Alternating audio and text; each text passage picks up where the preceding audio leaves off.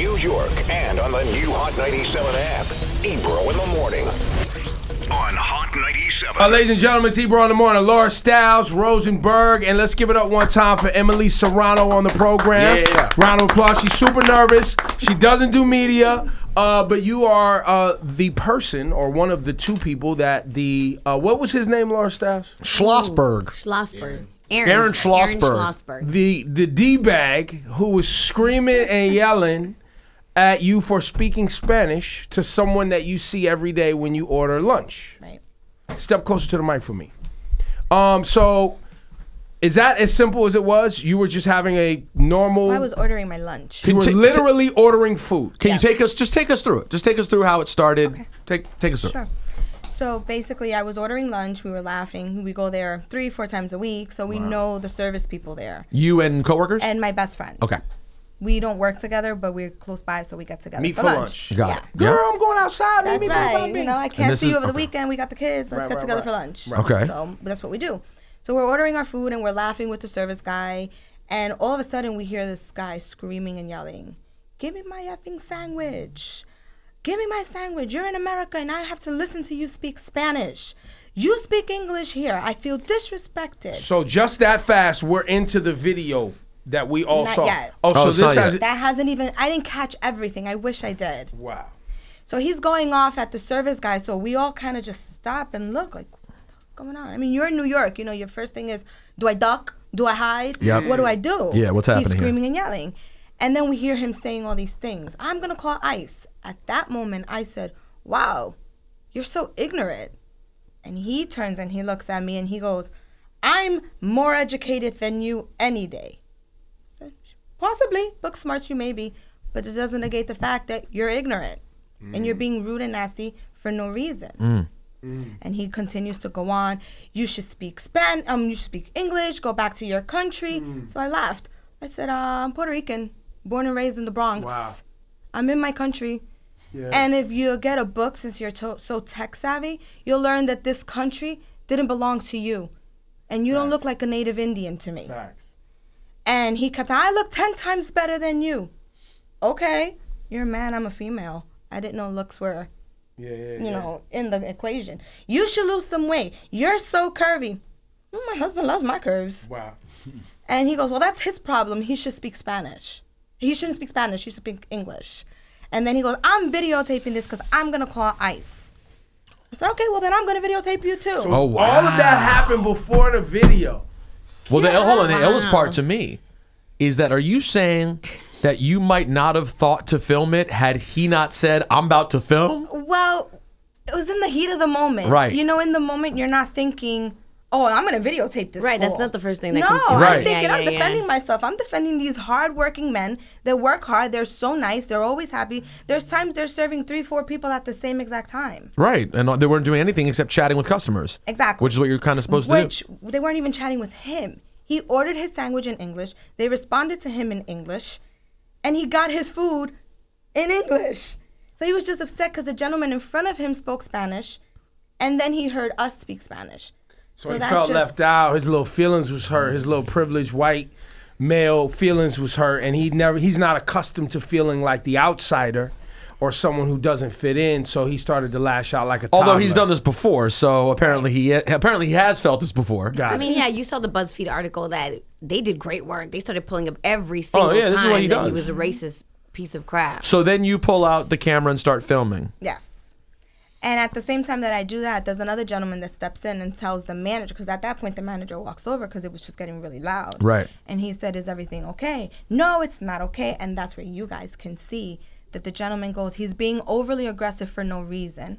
And then the gentleman walks away. It was almost like he stood there to make sure that the guy didn't do anything to us, and we were two females. So he kind of stood there, and when the manager came over, he stepped aside. And you hear him make the statement and walk away. And he says he shouldn't be in here. But the manager kept it together, continued to talk to him. And he kept on saying, I'm calling ICE. I'm going to get these people deported. You know, if they have the nerve to come here and take my money to get welfare. They're Just started working. saying crazy things. Right. Yeah, right. it didn't even make sense. Full blown. Okay. So full blown crazy talk. So now I'll ask you, your lawyer. What's your name? Dante Mills. Dante. So thank you for being here. What What's the case? What are you trying to pursue at this point? So what we're doing at this point is we moved forward with a criminal complaint. This incident happened. I think Ebro hit the nail on the head when you talk about how privileged this guy must have felt, that he believed he was so much more important than Emily and the people in that room. Them speaking Spanish made him uncomfortable, so they had to change who they were to make him comfortable. Thankfully, part of it was caught on tape. Emily caught part of it on tape. The public response has been amazing. We were talking before, and you said, I don't know how there's another side to this. Most people are responding in a great way, saying that this is not acceptable. This is a different America where we're not, no longer can you say I'm more important than you because of the color of your skin. We're past that. There was a time where that was the case. Many of us are. But the people who aren't past that, the people who believe that they're better than someone because of their race, they're the ones who they're feeling like outsiders in their own home because the world is changing and everybody else is adapting. So if you're stuck in that mentality of saying white is right or you have to adapt to me because I'm more important than you, you're getting left behind. And that's why you see people lashing out all over the country because they're looking around and the thought process that they have is old news. We've moved on. So we move forward with a criminal complaint because we want to make sure that this isn't something that happens. He gets media backlash. We appreciate the support, but in a while, the media attention is going to turn. Something else is going to happen. So what do you hope to get? We don't want it to move on. So what's the hope? Criminal there? charges. You want criminal charges? Absolutely. And we filed a criminal complaint. We went down to the police station, filed a criminal complaint. We're moving forward, and we're prepared to move forward with criminal charges. So this is permanently on his record. And we're setting an example of you can't put people in fear. You can't threaten people because you believe they're making you uncomfortable. There has to be a response to that. So this is not a financial play. This is a legal play. Absolutely. This isn't a financial play. That's really important, I think, too, because to your point, as big a story as it was, if in the end nothing happens to his record, maybe he changes the way he looks a little bit, people forget, he moves to somewhere else, whatever it may be, you could almost do these things to people and get away with it. Absolutely. We hear these things happen, right? We see them on the subway. We hear of a woman getting her hijab snatched off her head, or the type of threats that you've heard, or worse, which usually get filed in a hate crime, like if there's actual physical altercation. Or it doesn't have to be physical contact in order for it to be. So, and that's what I was going to ask you. Precedent is set for this type of case? Yes. Or is this a new precedent? No, it's not new precedent. It's something that's used a lot in the LGBT community. A hate crime can be established through harassment without physical contact. Okay. And what I'm saying is what we need to do is shift the topic right now and make these people responsible when they put people in fear, when they feel like they can lash out and berate someone for their race, for the color of their skin. Listen, the police officers, the system itself is designed to protect us all. But a lot of us feel like it doesn't. What this does is turns the tides and says, because when a white person is interacting with a minority, it's almost the feeling of, if I call the cops, it's going to be us versus them. They're automatically going to be on my side. That is the tone most of the time. Moving forward with a criminal charge for people who behave like this, it evens the playing field. And it says you can't berate somebody because you believe if the cops show up, there's nothing that's going to happen to you. Mm-hmm.